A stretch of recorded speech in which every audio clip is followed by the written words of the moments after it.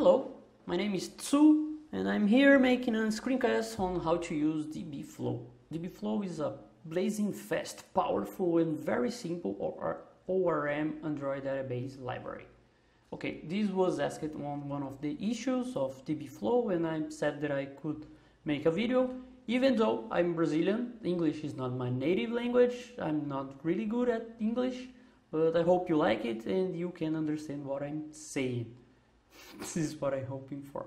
Okay, first thing, let's create a new Android Studio project called DBFlow screencast. Okay, this is company name, Android Jelly Bean, blank activity, and finish. Okay.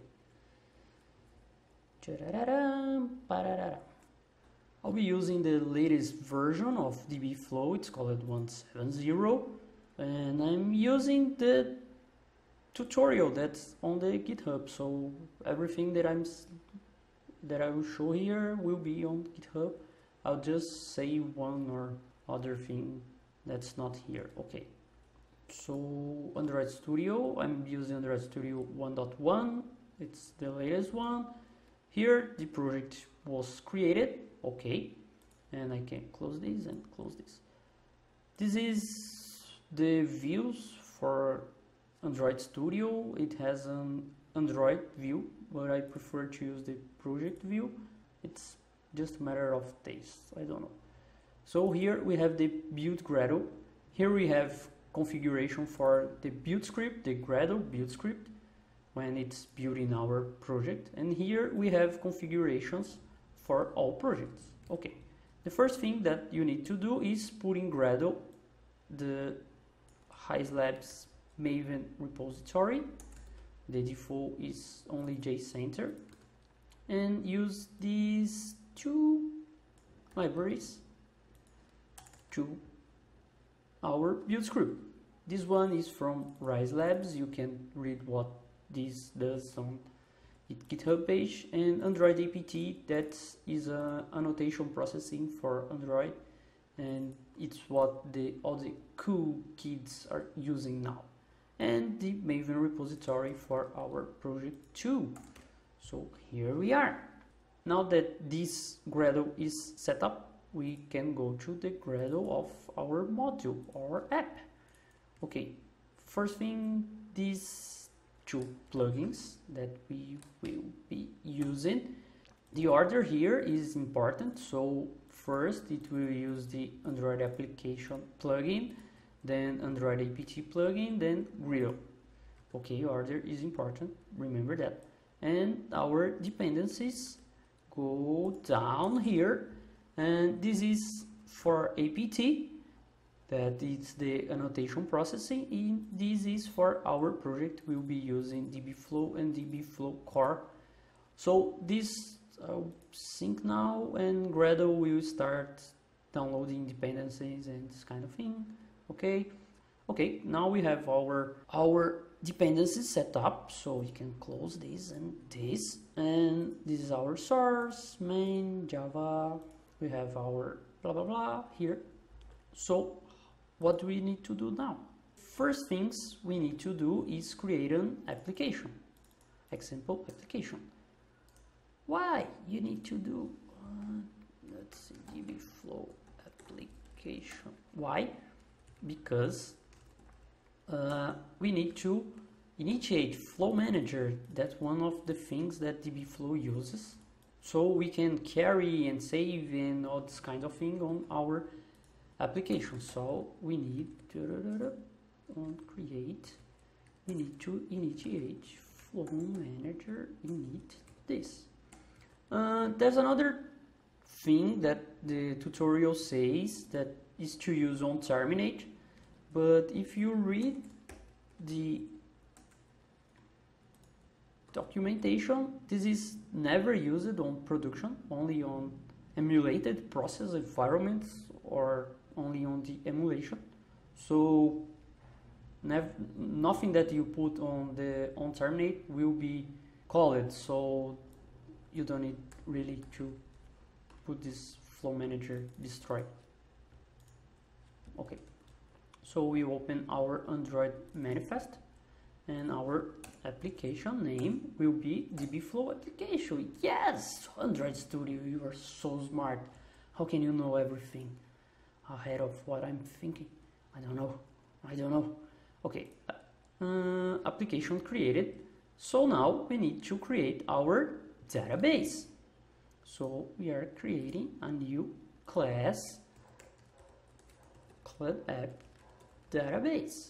You can put on another package or anything, and just put everything on root, because yeah, you know, it is a simple screencast. So what we need here is this annotation. Alt enter, yes. Foreign key supported if you want to. We don't want now this. And okay, version and app data name, app database. And version, we start with 1, like all humans start with 1, only programmers start with 0. Okay. So now we have a database. Yay! Nice. So what we do with database? Nothing. We need a model. So we are creating our table, our test model. It needs to extend base model from DBFlow structure, and it will have the annotation table with database name, call it. I don't remember the name, so I need to see here what's up database. So one thing we can do to do best for ourselves on developing apps, it's public static final string db name equals app database. Oh, okay. So why do this? Because then we can do app database.dbname here, and we can do app database.dbname here. So we just have to set the DB name in one place. We don't need to go every time there to see, oh, it's called app database or app DB or blah. So we just set it one time and use it everywhere. It's a nice thing to do. That's why the tutorial does it. So yeah, you know this. Okay. So what we need an ID, because every table needs a primary key. So this is a column, and the type is column dot primary key auto increment. So every time we create a new model, it will auto increment the ID. Yes, it's nice. String name, and then this will be a column and another column, ID random number. Okay, every time we create it, we can set a random number. So this is the most basic configuration. You need an application that extends Android application, because you need to initiate Flow Manager, and you will want to do this when the application starts, not on the first activity, or you can do where you want to. So, but this is better. Flow Manager init on the application, and you need to use the application on the Android manifest. Okay, then you need an app database with the database annotation, with its name and version, and you need a model, so you can use a model. You can save things on the database. Yes, that's why we are doing this thing. Okay, so we can now compile project and hope that everything will go okay. It compiled. Yes. So how do you know this is working without creating the app? So what we can do is go here in build, generated, source. Do you remember the apt plugin we are using? Yes. It creates code on compile time.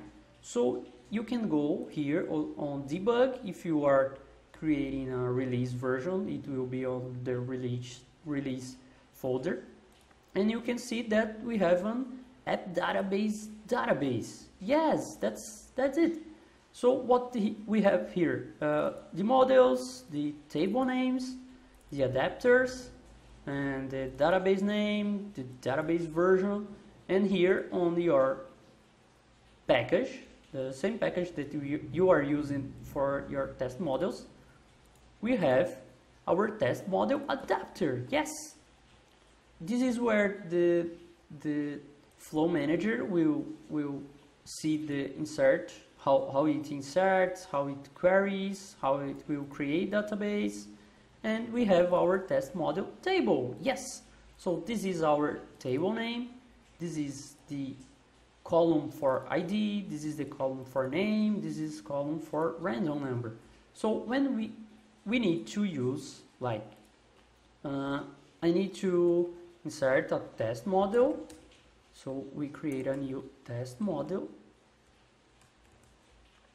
like that, and blah, test model equals a new test model, and we can set the test model dot name equals to equals to Suharesu, and the test model dot random number equals to 10, because yeah, you know, 9 is a better number. And then test model dot save, and async true. Yes, so when we are doing this, we are creating our model and saving, and Flow Manager or DBFlow is doing everything in background for us. So yay for DBFlow. And this test model adapter and table, you can just use it. Test model table dot the table name or the name column, and we'll see that it is name, and the table name, table name is test model. Yes, so okay, so this is my first screencast showing how to install, how to use DBFlow. This is a very simple screencast. I can do others if you want to, but this is the most simple configuration that you can do to use. So yes, it's that simple to use DBFlow. At least these kind of things are this simple. So I hope you enjoyed this screencast, and yes, that's it. And thanks for watching. See you later, alligator.